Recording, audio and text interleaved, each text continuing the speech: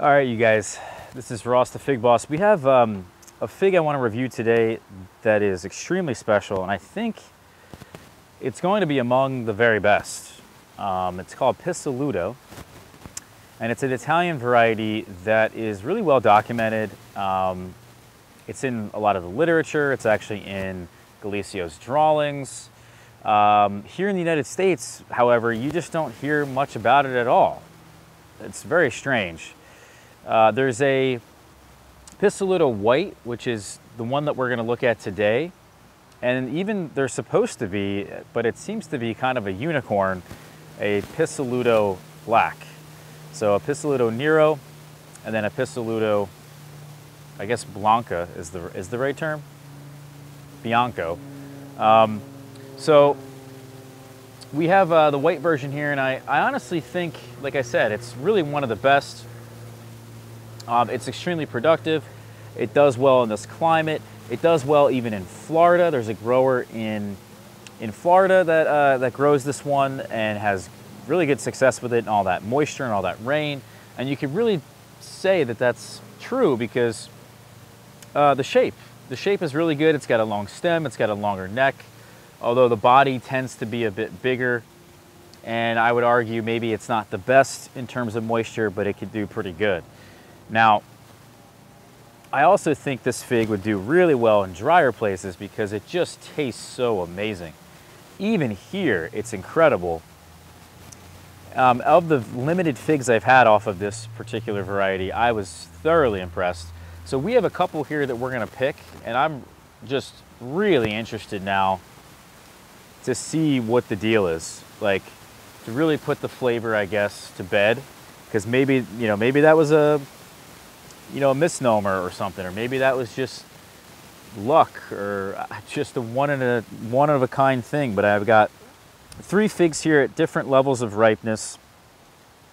You can see that the one in the middle is probably the most ripe, and unfortunately has some damage there by the ants. There may have even been some bird damage because the birds have been coming in here, guys, and really destroying a lot of the fruits. I even been really worried about squirrels and groundhogs. Not that I've seen them, but I physically have noticed their presence among the figs. So I've quickly put up some chicken wire around the entire patio to keep out the squirrels and keep out the groundhog. So the birds are really the only thing at this point that probably are doing the damage. And I imagine if it's on a fig that's quite high up on the tree, that's probably what that is. And if it's not bird damage, it's these ants, because I have so many ants on the trees this year. I've just not been able to keep up with it, and I don't really feel like doing anything about it. But I'm gonna cut these open for you guys. You saw the shape of the fruit. We got a little bit of a glimpse, hopefully you guys were paying attention, is that it's just an elongated fruit. And to me, maybe not this one here or these two. These are larger fruits, and I think typically that's probably what you'll see as a medium-sized fruit. These medium-sized fruits remind me in size and in shape of like an LSU Tiger, which is like an improved Celeste. It's just a larger Celeste in shape and size, and even the length of the stem. This one here is smaller, and it does remind me a lot of like a golden Celeste. It's got that golden color, and it's got the similar shape, the similar stem. So you could definitely see a scenario, a world in which this fig does really well because of that shape. The way that it hangs, I mean, it hangs straight down. I haven't seen any of them split, although when these figs have been ripening, it's been relatively dry. I don't want to say it's been totally dry, but certainly it's been relatively dry. And what's been, I think, really the most impressive about this fruit is the flavor beyond just the production. I was thinking that this wasn't going to be the, one of the better tasting figs I've grown. I was thinking this is going to be, about average, and the production would really shine and the performance would really shine in this climate, and that's kind of why I would keep it. But as I said, I've really been impressed with this fruit in terms of the flavor. So if you really let them ripen, and this is kind of, you know, just the shame about some of the varieties out there that exist. Let me move this actually into the shade because I have my camera. It's set up right now to have a higher brightness to it. So you can see there, that's pretty good. You know, that they're not bad looking fruits, you know, and I would argue this is probably the ripeness that most people would pick them at. Let me lower the brightness just a tad. And so you can see that looks pretty darn good. Red interior. You know, I was thinking maybe this would be a little bit lighter, maybe not as much of a berry flavor to it. That's the problem, like I was kind of getting at before I changed the brightness, is that it's kind of the problem with some of these Italian varieties is that they're, you know, as well documented as they are, there isn't a ton of photos, ton of, you know, great flavor descriptions on these things. This one here is extremely red. And to me, when I open these fruits, just visually looking at the pulp, at least this one here really reminds me of Smith. And then as it gets really ripe, it kind of reminds me of something that's very thick and sticky, like a really well ripened Smith. So the pulp, oddly enough, I think it's going to have those similar characteristics. So yeah, clearly I think it's one of the better tasting fruits that is new to me. I'm going to get one more photo just of this guy, or at least one more still shot of this particular fruit before I taste it. That's a beaut. And then the outside here, just, you can see it's not the prettiest fig. It doesn't get tons of sugar spots, but it does get a little ugly on the bottom. Being a, you know, lighter skinned fig, that's kind of just what the deal is. All right, let me taste this now. So when I first tasted the first one I had, or the first couple I had, I was really impressed because it had a really intense berry flavor, but I was like, maybe it's just fermented, you know? It had a really intense cherry flavor that you don't see in many fruits, many fig varieties. In fact, it was so cherry that it was more cherry than any of the other fruits I've ever had. Wow. Yeah. So it does kind of remind me of Smith. It really does. That's amazing. That's a very good piece of fruit. This is the one that's a little bit less ripe than the one I just ate. Still, it really does remind me of Smith. And if I had them side by side, which I kind of do, I have a Smith I could have, if I had known, thought ahead a little bit. I have some in the house. Could have done a side-by-side comparison. It's very good. I'm not getting the cherry though, so I'm thinking that one that I had earlier that was so intensely cherry was just slightly fermented, and that's kind of what the flavor was, why it was doing that. Yeah. So in this lesser ripe state, it's on the more mild side. It's sweet.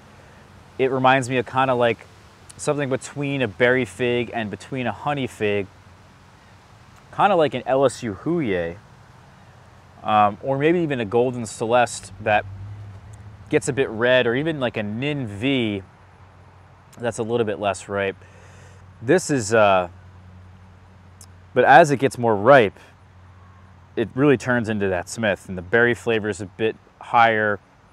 And then as it gets really intense, like this side here that had the bird or ant damage, this is like really almost perfect. Great thickness to it. It's sticky. it's seriously, it's one of the better tasting figs I have. I would say for now, I'm gonna give it a 4.7.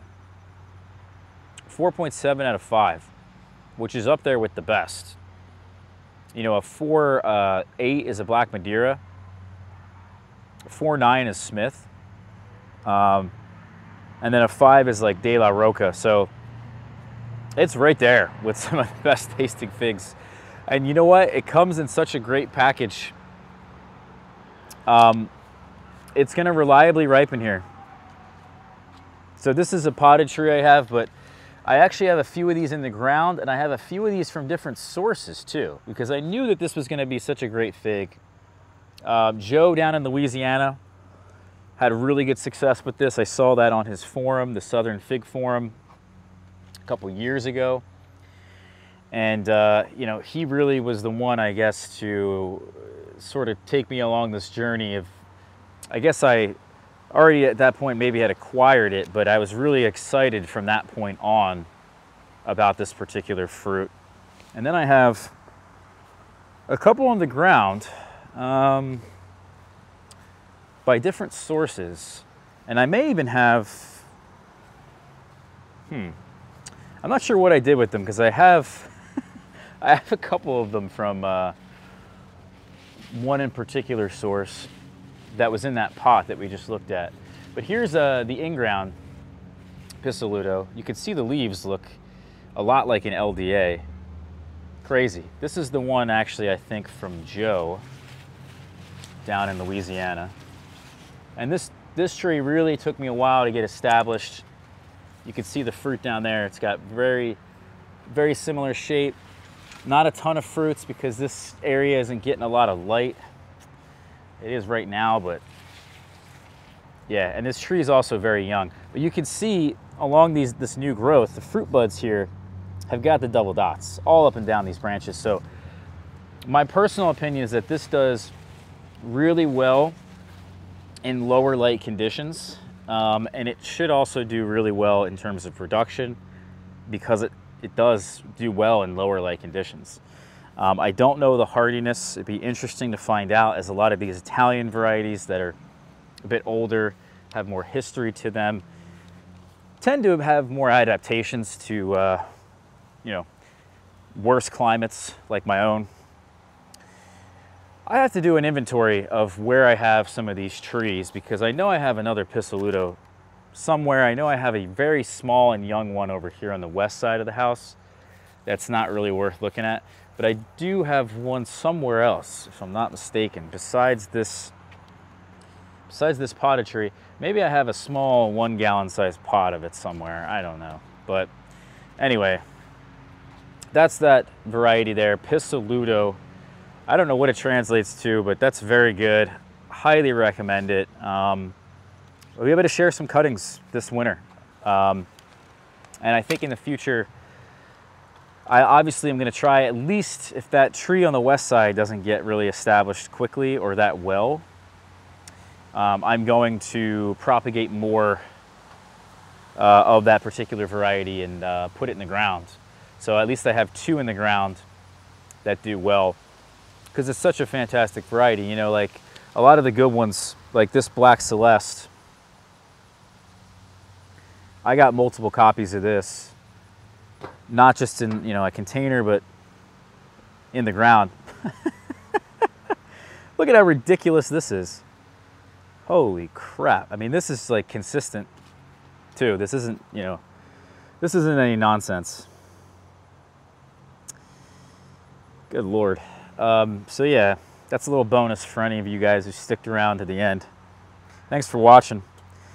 Hit that subscribe button, guys. Please check out our blog, figboss.com. We'll catch you guys for the next video. You know what? Yeah, we'll talk about that later. Yeah, I'll see you guys for the next one, all right? Take care.